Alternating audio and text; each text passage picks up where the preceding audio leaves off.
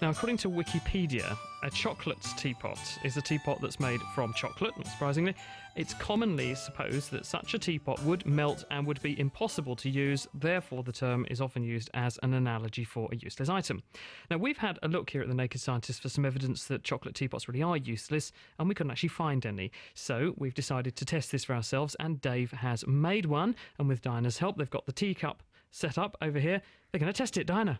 Yes, I've crept into the back space of the studio and I'm here with Dave in the most incongruous display of civility that I've ever seen from you, Dave. We've got teacups, we've got some hot water ready for making tea, we've got tea bags and we've got a lemon. So Dave, what are we going to do with it? Well, I thought I'd try and give the teapot the maximum chance it could, so I did a few experiments beforehand. I put some chocolate in the bottom of some tubes, put some boiling water on the top, and I discovered that actually only a 10mm thick layer of chocolate in the bottom of a kind of 2-inch tube was enough to hold up boiling water for the 3 minutes you'd need to brew some tea. So that's quite surprising. That's just a centimetre of chocolate will actually look after the water, then it won't let it spill. That's right. Now, I then decided to make a teapot using the information I'd learned. I've used dark chocolate because it has a slightly higher melting point than milk or white chocolate. Because it's got less fat in it. And the fats are actually slightly different. And it's over here. OK, Dave's now reaching into his magic box of tricks. Oh, and wow. oh, Dave. That's amazing. That is impressive. It's even got a lid.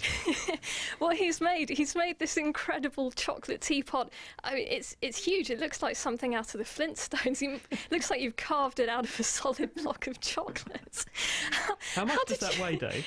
Okay, in order to give it give a bit of an engineering margin, all good engineers need to leave a bit of a margin, I decided rather than 10mm walls, I'd make them a good inch. It weighs about 2 kilograms. You can see this on the webcam, by the way, if you want to have a look. It is pretty impressive. 2 kilos of chocolate, wow. Yeah, I don't think it's something you want to cart along to your neighbour's tea party, really, is it? But will it work? That's the question. So we'll chuck in some tea bags. We're using Earl Grey because only the best here at Radio 5. That's very posh. OK, Dave is now pouring in some water into his magic teapot. Oh, that's lovely. It's actually quite a large teapot, so it needs quite a lot of water. You need a big bladder to accommodate the inevitable results of drinking that I hope you're lot. feeling thirsty, Chris. I can already see, actually, the water is starting to turn a lovely brown colour. I don't think that's just the tea tap water here in Manchester, isn't it? It could be. All right, then. So we're going to let that brew for about 2 or 3 minutes. I think that's about the normal time for a proper cup of tea. So what's actually happening while that brews? Well, it hasn't melted yet, which is always a good sign. The layer immediately close to that boiling water will be melting really quite quickly because chocolate melts at sort of 30-40 degrees centigrade. That actually takes quite a lot of energy. And the layer behind it is insulated by this layer of molten chocolate on the outside. So it's going to take slightly longer to melt. And then as you get further in, it's going to take even longer to melt. So with any luck, before this teapot melts, we should have a nice brew of tea.